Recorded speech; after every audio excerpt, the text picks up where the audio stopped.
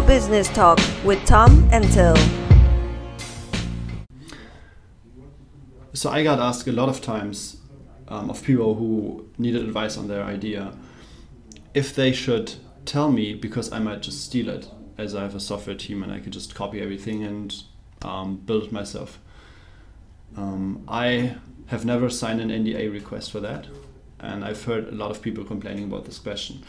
So the question is, why should anyone tell the startup idea if they could just copy that? So is there any reason not to tell it, or is there actually a valid, or isn't there a valid reason and they should tell it?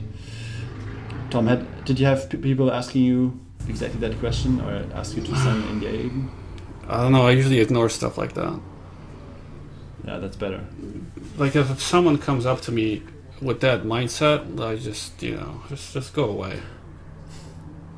What we will do in the future, we'll send them this link to this post.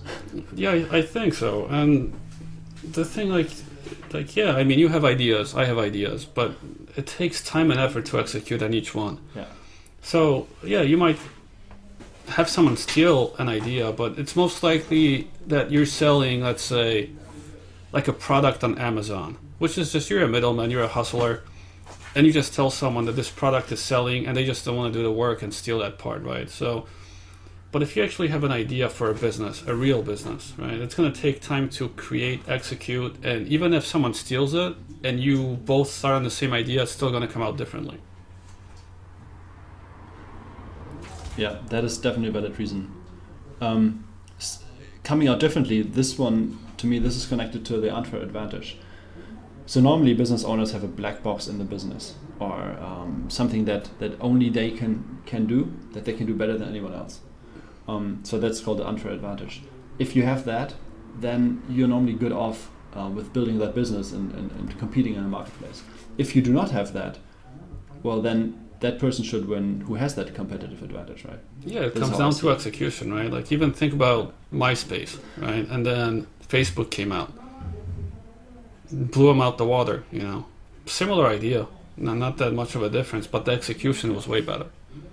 Yeah, exactly.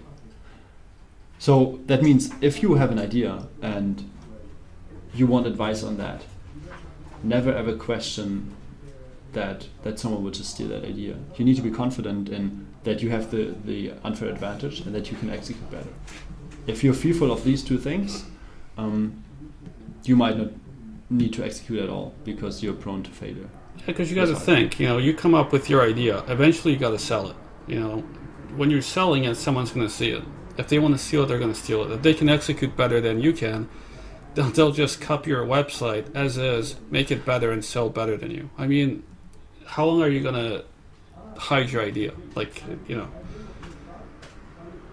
It's normally not a great technology that you build.